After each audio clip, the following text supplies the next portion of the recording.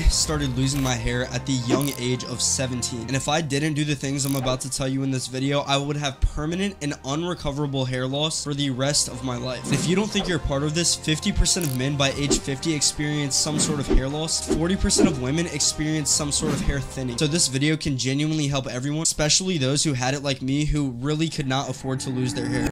In this video, I'm going to tell you my story about how I recovered my hair loss, then give you a step-by-step process on how to reverse hair loss, or if you don't have hair loss already, I'm going to teach you how to prevent it.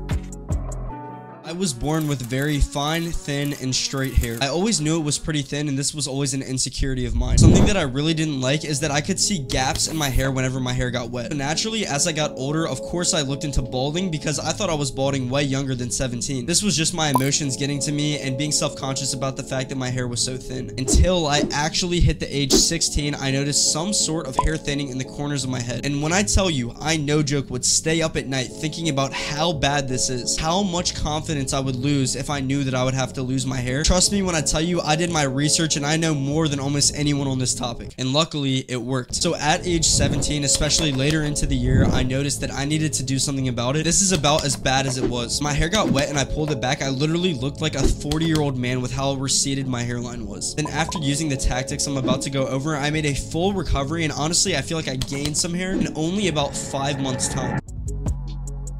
Because I was young, I thought it would be pretty embarrassing to buy any sort of hair care products. So what I did is I started giving myself nightly scalp massages, not knowing if this would make any difference at all. That being said, there are now studies that have come out showing that this actually works, at least to some extent. The way this works is by bringing blood flow to the scalp. And you might be wondering how that has anything to do with hair loss. When blood is not reaching the end of your scalp, your hair follicle begins to shrink. So basically what this is doing is almost like watering a plant in a way. Even though it has very slight effects, it definitely made a very slight difference for me. It's a great place to start, considering the fact that you don't have to buy anything and you can test your results. One thing I recommend for all of the steps I'm about to give you is taking progress pictures. You need to go to a place where you can find very consistent lighting, say your bathroom, and take a picture under the same lighting in the same spot every single day, or at least once a week. This is going to track your progress and really show what works for you specifically. But anyway, after doing this for a while, I noticed it was not working enough for me and it almost made no difference.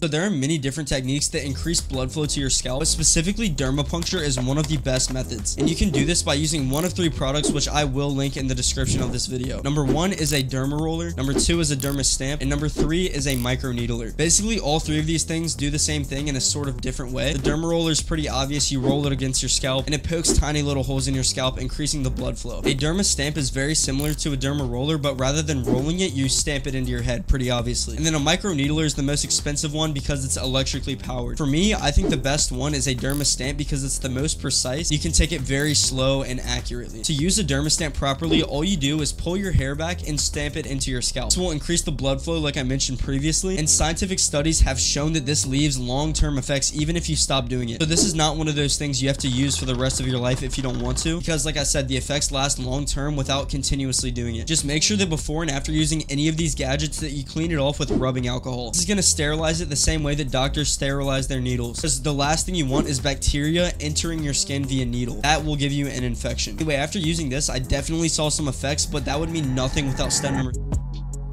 Because what I'm about to tell you in step number 3 had the greatest effect on my hair out of all of these things so far. And this is minoxidil. Minoxidil is a liquid solution that you put on your scalp, and it basically turns those little peach fuzz hairs that are inactive into actual dark, thick hairs. When I started using this, I saw almost instantaneous results. This, you basically put it on your scalp twice a day, and it's either a liquid or foam solution. If you're a young teenager, I don't necessarily recommend using this because it says on the packaging that it's not recommended. But honestly, that's totally your choice. Like I said, during my progress pictures, I noticed the most quick difference using this rather than everything else. This is what took me from feeling like I was basically balding to now having even more hair than when I started. Now, this was so effective that I literally started growing hair in a trail from my eyebrow to my scalp, because when you apply the solution, it basically drips on your face. But yeah, it drips on your face, and anywhere the minoxidil gets, I swear hair is going to grow there. Now have a line, like I said, from my eyebrow to my hair that just grows, and I have to shave it pretty much once a week. That being said, this is a pretty good problem to have considering the fact that hair loss was the issue I started with. That's going to take me to step 4, which is a step that I haven't even reached.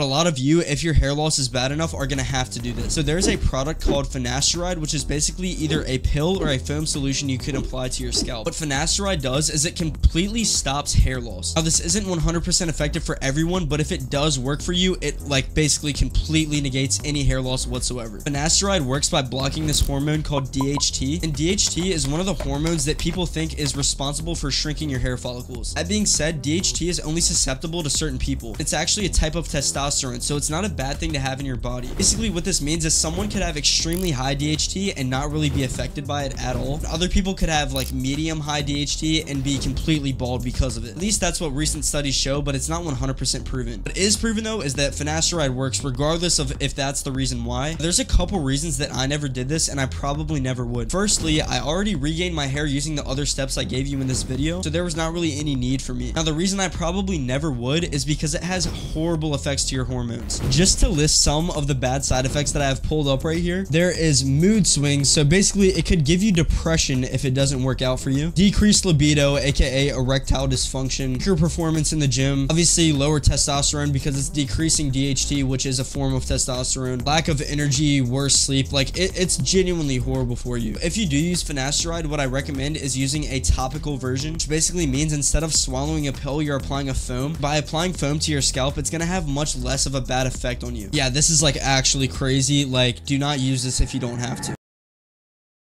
For step 5, we move to a step that people don't really think about at all. These are things you can do for free that will actually help you prevent your hair loss. One of the main factors for hair loss is actually stress. So you need to decrease your stress in some ways. Good ways to do this is by increasing your sleep, making sure you're breathing properly, making sure you're subscribed and you watch all of my videos. I'm just kidding, but like actually exercise. The list goes on. You can look up ways to decrease your stress. People don't realize how much that actually affects your hair loss. Another thing that can really help you and definitely helped me is not touching your hair too much. If you don't know this, I actually get a perm, which seems like it would be horrible for your hair. It definitely isn't good, but it's not as bad as people think. Besides the point, my hair I actually feel looks good most of the time, so I'm not touching it too much. When my hair was straight, I hated the way it looked, so I would just be non-stop touching it, which definitely contributed to my hair loss.